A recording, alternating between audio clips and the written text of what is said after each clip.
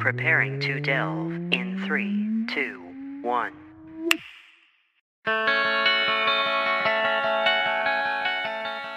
Alright, welcome back to Delve, everybody. And on this episode, we are continuing our conversation about the hero's journey with Stage 2, Initiation. Don't you want to be initiated, Alex? Start the rituals. Okay, well, no, I don't think we had to start the ritual. Kalima. No, we're not going to do Kalima. Oh my goodness. We haven't even talked about Indiana Jones in all of this. That's surprising. Alright, so initiation. There's a few different phases in initiation. The first one is probably one that you're very familiar with, which is called the Road of Trials. Or as I like to think of it, comprising the major weight of your journey, you need to do a challenge montage. Basically, this is Rocky doing the getting strong now part. This is Mulan. Let's get down to business. Let's get down. Yeah, exactly. To defeat the Huns. Let's get down to business. To defeat. Oh, we're gonna get copyright. This isn't YouTube. Oh wait, that's yeah, we're fine. On YouTube. Okay, this is Luke on Dagobah with Yoda, learning how to be a Jedi. Learning how to carry a toad through a marsh. Learning how to carry a toad through the marsh. Yes, he's Kermit, but in space. You've learned that much. Stop it now. Stop it now. Sorry, I'm thinking of the seagulls. Yeah, there's a lot of different ways that you can look at this, but basically this is the part where you have to go through a bunch of trials. In a lot of ways, if we were looking back to mythology, this is the majority of the Odyssey. This is basically the entire journey home for Odysseus and his crew.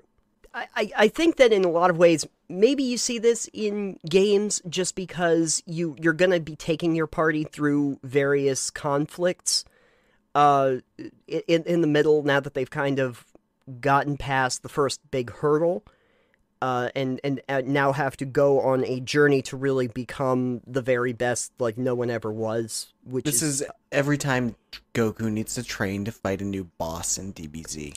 Yeah, this is the road of trials for him. This is the road of trials for Ash. Every time he goes to a new region to battle, to battle in a new championship.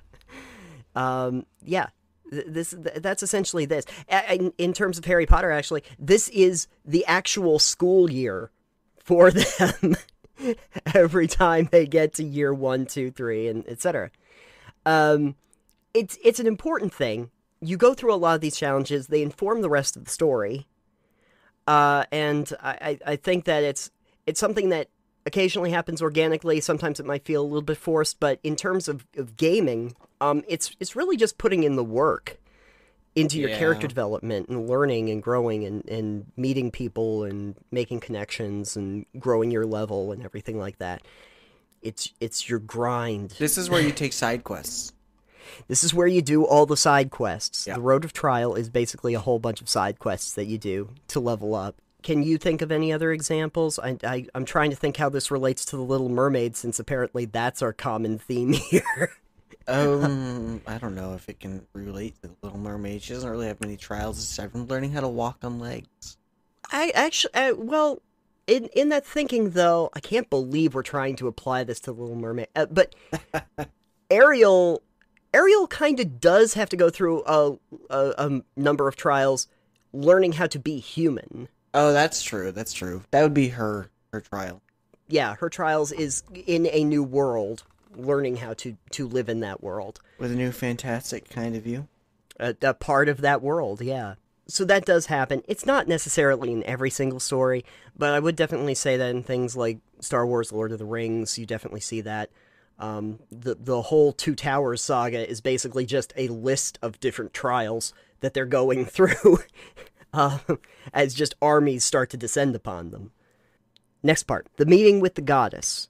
Important to note, not necessarily female, might be a god, might be a non-human-like figure in general. You experience a transformative and transcendent love but it's not like a rom-com or anything. There's there's there's something to be said about usually when you are at a point in your quest, sometimes when things are looking their bleakest, something kind of almost supernatural comes to you and creates a transformative experience in you that allows you to continue on. All the supernatural. Everything's supernatural. Can't just be... I think that that's kind of a common theme, though. A lot of heroes' journeys, as we think about them, have several different kinds of supernatural characters that, come along, and... That might be a good realization because it's all focused on the myths as well, and those tended to have gods or supernatural creatures and figures in them a lot. I'm trying to remember exactly, like, if I were to take this back to the Odyssey, I think that there was actually a goddess in that particular case that Odysseus was familiar with, who was trying to push him forward, even though Poseidon was really angry with him. Was it Athena? She usually does that. It wouldn't surprise me. It would not surprise me. That She's the one sounds who pushed Kratos right. forward. Mm. Off the cliff. Yeah. Sorry, no, he jumped. yeah. That might have been the case. I can't really remember now. But yeah. So the general idea is that something supernatural comes to your aid. That is not just pushing you forward in the story, but is also transforming the hero as a character. Genie, see? Yes! You would make the reference for Genie. And Ursula. And Ursula! Yes! Actually, that is very true. Ursula maybe not a great example of that. Best example. Plot But twist. I actually think the next part will probably be more relevant for Ursula. But I would say Genie probably is a good example of that. In Lord of the Rings, though, that would be Galadriel, wouldn't it? Yes? Galadriel comes to Frodo in like a vision to tell him that he has to continue on the quest, even after he's been through all the trials. It's definitely not Gollum. Gollum's a whole different... Actually, Gollum's going to fall into the next part of this. Yes, my precious. Which is probably a good way to segue into it. So, the next part is referred to as the Temptress, and I will say that, again, not necessarily female, not necessarily even human. But this is where you spurn temptation that threatens to force you from the chosen path because you have a duty to perform, and that's possibly through punching. But basically, I would say this is where like a Gollum and an Ursula come along. That you are tempted to stray from that path, and you have to shirk that. Gollum says, no, but the ringses. You want the ringses of power. Ringses, master. Oh, no. And then Frodo has to be able to spurn that and say, no, I'm not going to be tempted by the ring. I'm not going to be tempted by the ring. In Star Wars, I would say that it's definitely that Luke is being pulled to the dark side. It's that realization that, I might become Vader. And that lore of power might be something, but then he has to shirk that. He has to throw that off to the side. Ursula, I think, is probably an agent of that. Is constantly tempting Ariel to kind of like throw off any responsibilities that she might have for something that might be appealing to her. You don't usually see a lot of heroes' journeys that eventually go, no, actually, I'm totally going to be tempted, and now I'm going to go down that road. If you, and actually the Odyssey is a really good example of this. Because, as you probably remember, there were the sirens. Oh. Remember? I haven't... Do you know the last time I've read the Odyssey? Probably about the last time I read the Odyssey.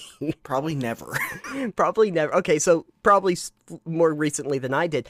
But there's the famous thing where the sirens call is leading them, and so Odysseus has to tell all the crew, You can't be tempted by the sirens because they're going to lead you onto the rocks, so they have to put the wax in their ears Yes. to avoid that temptation, so that they can steer clear of the rocks, so that they don't get they don't get shipwrecked.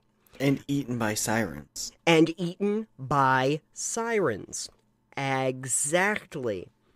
But then there's the next one, where they end up on, what is it, the island of Circe, where the nice lady that's there tells them, hey, here's a whole bunch of food, and Odysseus doesn't want to eat it because he's not sure about it, but like his whole crew does, and they all turn into the pigs because that was the temptation, and they fell to it, and he had to reject it even though he was very, very hungry. If we were looking at like a tabletop game, have you ever experienced, because I don't think that's necessarily seen in a lot of tabletop games where, well, I say that.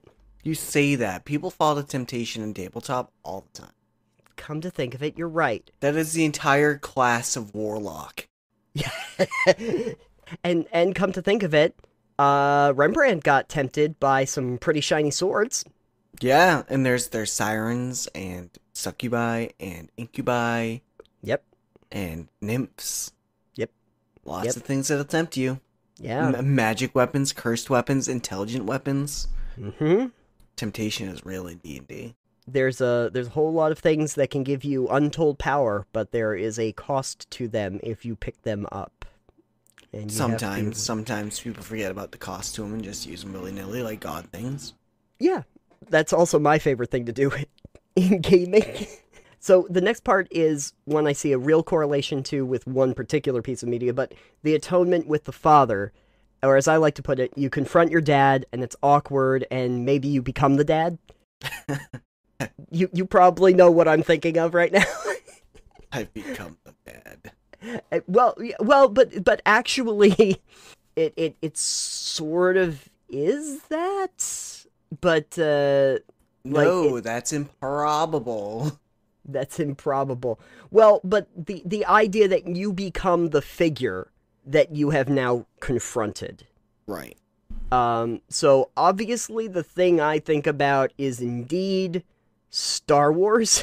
Yeah, that's when Luke gets his hand chopped off and he's like, "Oh, you can't be my dad."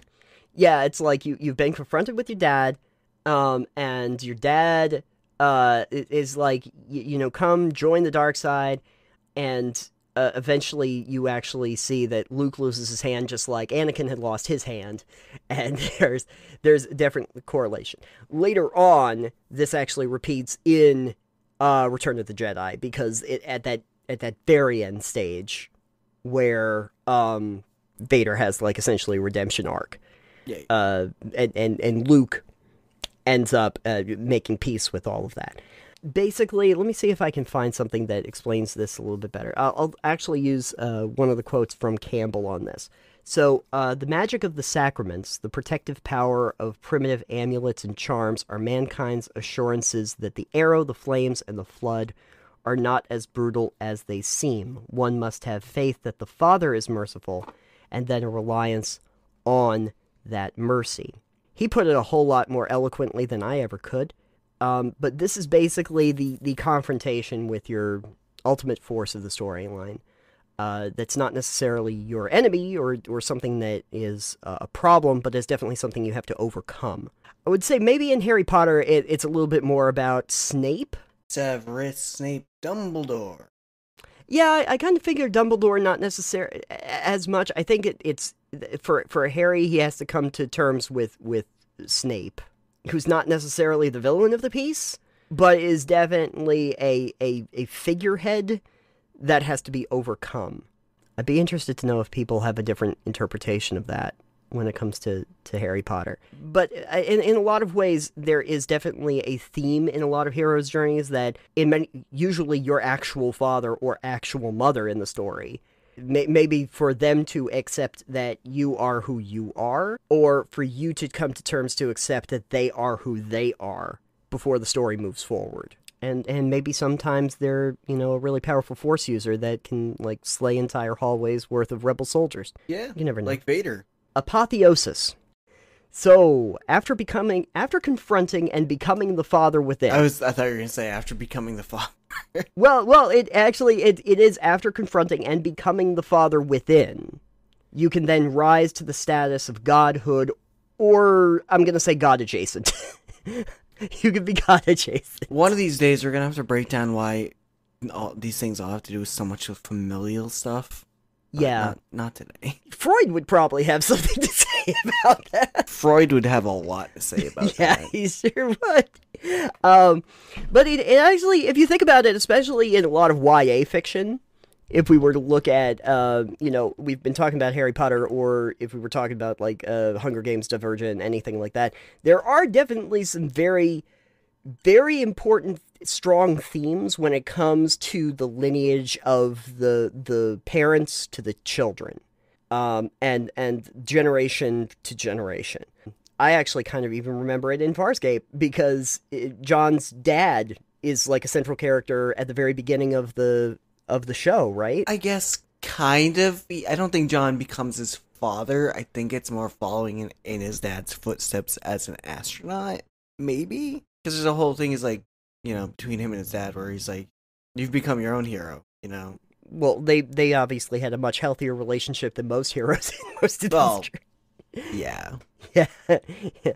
But actually, for Lord of the Rings, since that's usually used for the epic journeys anyway, I would say that it has a little bit to do with how Bilbo ended up going on his journey, and then how Frodo ends up going on his journey, because they're very, very different. Bilbo, in a lot of ways, falls to temptations along the way and ends up wanting to keep the ring. And then Frodo eventually makes the decision to go on the journey to eventually eliminate the ring. I would say, though, since we're talking about Little Mermaid a lot in these episodes, I think that there's a little bit going on with like, Ariel and King Triton. That King Triton doesn't really want Ariel to go off on her own and go to the surface world, and she kind of has to shirk her responsibility as a princess, and then that has to be rectified as from like the father to the child. So there's a little bit of that, but I do notice that, like, in the whole process that we're talking about, there is a strong focus on that parents to children, and then the children eventually becoming the parents, and and rising up above where the parents kind of were to begin with, as a generational idea. There's definitely this sense in the apotheosis part of initiation where you essentially become the father figure. You become the Pope. You become the Pope, and then you start a crusade. No, you become the Pope, and then you rise to what I'm going to say God adjacent, because not necessarily, but you have taken on the kind of power that you thought was reserved for those very important figures that have led you to this point. You gain the mantle of Thor. I guess in terms of Thor, I guess he has to come to the realization that Odin had issues in the past that he had to live down, and now he has to be better than Odin after Odin is gone, and be a better version of a god than Odin was, now that he understands that Odin and Hela did some pretty bad stuff once upon a time. And then Loki's there, and Loki didn't learn any of the lessons. And then we get to the ultimate boon. So, basically, congratulations. You've now achieved godhood. Hooray! Yeah. Play that sound effect where the kids are cheering. Yeah. You access the gifts of gods and can punch all the bears. Congratulations. Are you glad that you are now able to punch all the bears? Oh, I just throw the bears into orbit. That also works. This is the hero's access to the gifts of the gods is a car, and you can use it to punch all the bears off a road. That's how this works. How does the ultimate boon work? Well, I think that this kind of is the place that a Luke Skywalker would be at the beginning of the Return of the Jedi in a lot of ways. He's gotten very powerful. He's gone through all the training. You are prepped for the final conflict. Aragorn's gotten his, posse of the dead army folks, so that he can wipe out a whole bunch of orcs. This is that point in the story. Harry's graduated from school, and he's learned everything that Hogwarts can teach him. Katniss has started her revolution. She's learned, everything that she can about the Hunger Games, and now she just wants to take on actual present snow. It's that part. Your hero is now essentially fully formed and at the height of their power. Kind of an important step, I would say, especially leading into the return. Do you see any of this relating to like a tabletop game in a Dungeons and Dragons? Oh, I mean, sometimes players get really powerful, like objects, and they become really powerful, and then maybe you've got to topple them. Like, they're at the top of their game, they've, like, saved the town, they're hailed as, like, heroes, then a new challenger awaits. Right.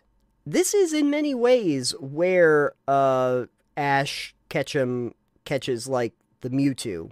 And there's not a lot of other places for Ash to go, but up, until there's another thing that... But he is now fully prepared for what is going to await him. But you made an interesting observation there, which is that this does feel like the part where some heroes' journeys might turn into the villain's journey. Oh, well, I wasn't even trying to make that point, but sometimes it's like, that's also where some people end their journey. Yeah. There is no real resolution, except that, congratulations, you have won. Congratulations, you're the new god. You're the new god. Hope you like that. The old gods. You're the new god. Yeah, I can definitely see, and this is not something that's really talked about in the hero's journey, because it is very much about that monomyth and the structure therein.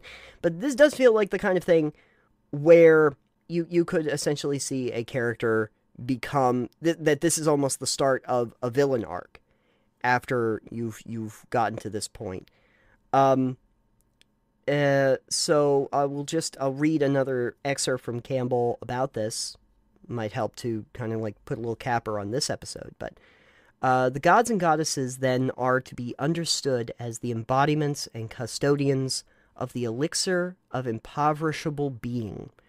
What the hero seeks is their grace, the power of their sustaining substance. Its guardians dare release it only to the duly proven. But the gods may be over-severe, over-cautious, in which case the hero must trick them of their treasure. This is essentially the ultimate boon. This is the hero rising to that level of godhood and getting all the things. In a lot of ways, you're right. That is probably where many heroes' journeys will end. But that's not where ours. Our journey. That's where our journey ends, right? That's about where like our a year and a half, 2 years ago. Yeah, exactly. At our peak. Before we became the villain? Wow. Before we became the villain. That's fine. I don't know if I'd consider us villains. Oh, well, depends. We're villains in our own story. If we're the villains of our own story, we played ourselves. That is where some heroes' journeys might actually end. However, that's not necessarily where our journey ends. I would say that going back to the Odyssey... You go back to that Odyssey a lot. I go back to the Odyssey only because I imagine, since Campbell was a studier of mythology, and that's really one of the most famous mythological stories, I imagine he was drawing from it quite a bit.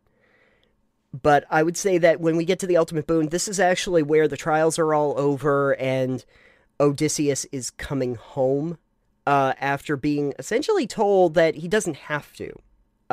There's a part where Odysseus has the possibility of living a perfectly nice, happy life away from home, having succeeded in all of his trials and everything like that. And that is where the story could have ended for him. But he doesn't. Because what he engages in is the third phase of the hero's journey, which we're going to be talking about on the next episode, which is the return. Of the episode? The return. is the Phase 3. The return of what, though? Oh, we're going to tell you. The return Stay tuned as we return. We will be back with Part 3. Dun, the return. Dun, dun. And so that completes Phase 2 initiation of the hero's journey.